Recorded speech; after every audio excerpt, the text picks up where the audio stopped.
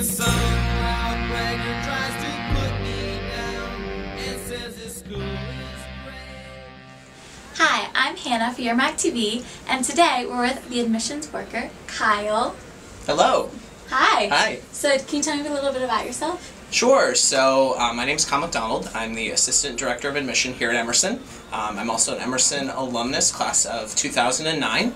So after I graduated Emerson, I went to graduate school, got my master's in higher education, and after that finished up, came back here, and I've been here for about 2 years. Oh, well that's awesome. So there's a new movie coming out called Admission, and there's Tina Fey and Paul Rudd. So you saw the movie, correct? Yes, I did see it. Can you tell me a little bit about it? The movie starts talking about our lives, the admission worker's life, for the first about 15-20 minutes, and then it kind of delves deeper into the story. So it's a romantic comedy.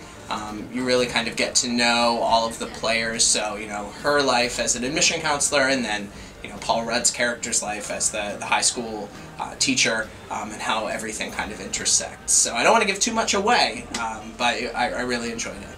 So what is a typical day in the admissions life? So it really depends on the time of year. So in the fall, we're pretty much visiting high schools around the country and actually around the world. So this year I got to go to Asia and visit all kinds of different high schools to tell them about Emerson.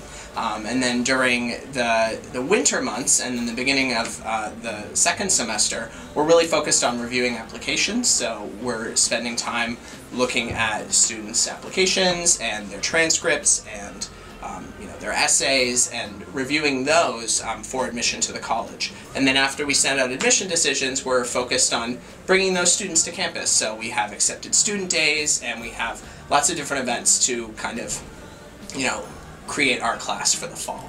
So it really depends, month to month. Even the summer is busy around here. So there's really never a dull moment in the life of an admission officer.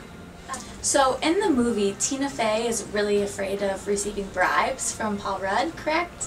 Yes. So have you ever received bribes from high schools?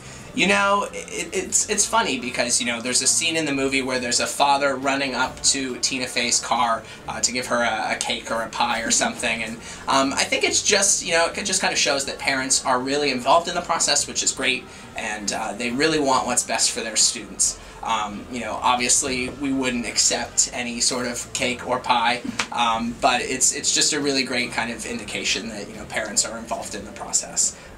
But, no baked goods.